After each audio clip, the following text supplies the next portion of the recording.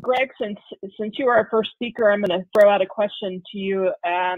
It sounds like synthetic identity theft fraud is recognized by MasterCard as it's a growing threat. Can you share any of the information on what MasterCard is doing to address it? Yeah, sure, Paige. So I alluded to a little bit of it based on the prior question, but yes, simply stated, we do recognize this as a threat, as do many of our banks, our partners. And we've recognized, as I stated in the presentation, just offering zero liability on fraudulent transactions, it's just not enough anymore.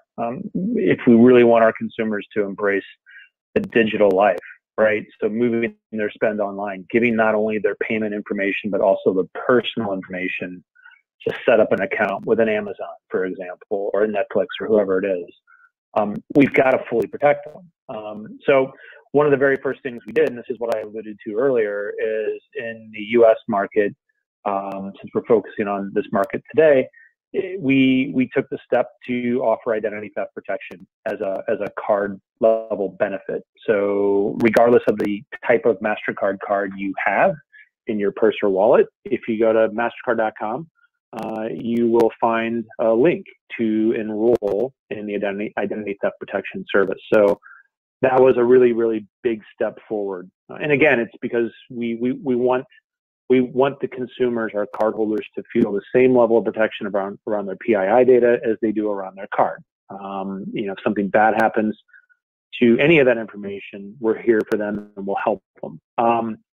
But then in addition to that, in the past few years, some of you may have seen some of these headlines, but we've invested, especially my own division, the Cyber and Intelligence Division, has made some significant investments, some acquisitions in the technology space. So most recently, the acquisition of the company Risk Recon, and then prior to that, we acquired a company called NuData.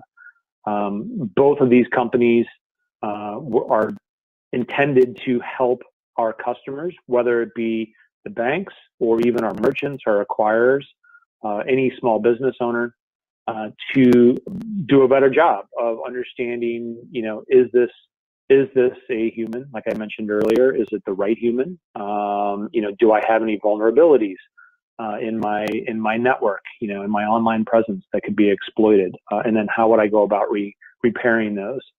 So that's what we've done just in the last few years alone. We have more thought going into what else we could do, because like I stated in the presentation, we firmly believe that a multi-layered approach is necessary. No one of these on its own is sufficient.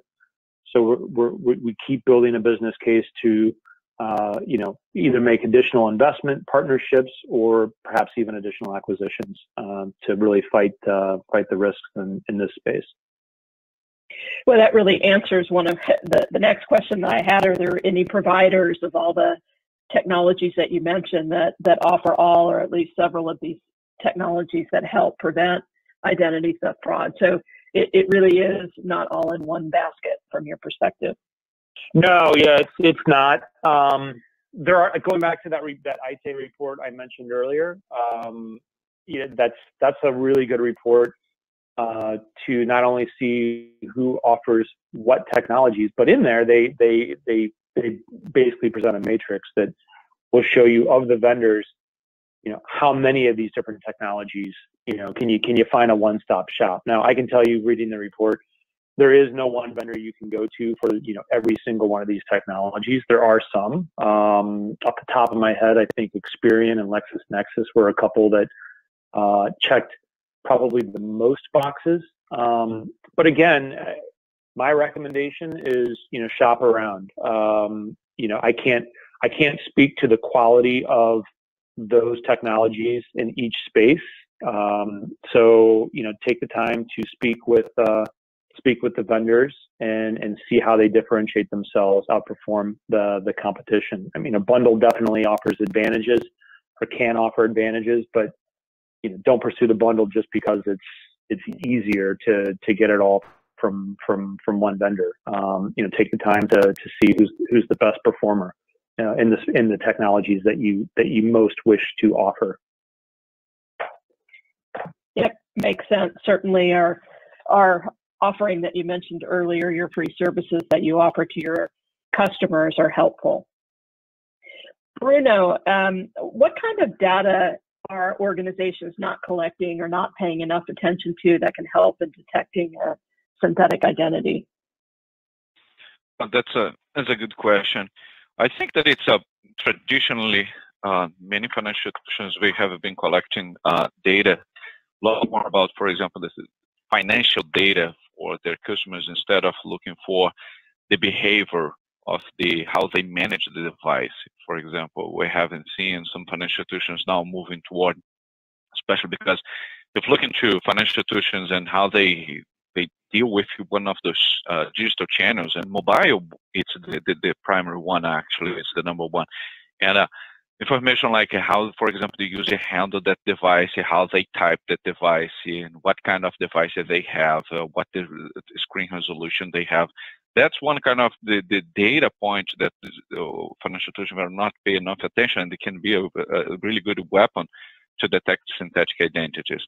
And another one is, of course, looking for partnerships in the industry to using, as for example, I mentioned in my presentation, for example, federated learning, that is how I can associate the data, for example, with retail, with the company. Sometimes we have some experimentation for for example, it's really talking about social network, there is a lot of debate. Institutions said that it's complete waste of time. Some they said, well, I can use this as a reference as well. But that's the kind of signals in data that financial institutions may be looking for as well. And what about outside of organizations? What kind of data should folks look for? You mentioned social. Anything else that comes to mind? Yeah, for example, the customer identification program in the United States, I know that it's many financial institutions, they have to obey, or at least they have to follow. And it's a kind of regulation, but you can use as well as a source. I know that many use, but another information outside the organization is looking for, okay, you are associating, for example, with this phone, and then let me check with authorize me to check with the telco company about, for example, that data. And that's the kind of a partnership that I have seen in different markets as well. Makes sense. Makes sense.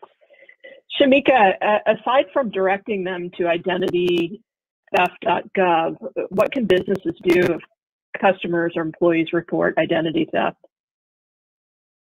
Yeah, I would recommend that companies, give their employees or customers the documentation that they need to dispute any unauthorized charges, not to make them jump through any hoops to get that information, because it's theirs by right under the Fair Credit Reporting Act, or the FCRA. And that would be like my main thing. And of course, you already mentioned like send them to idtheft.gov, but just not getting in their way, because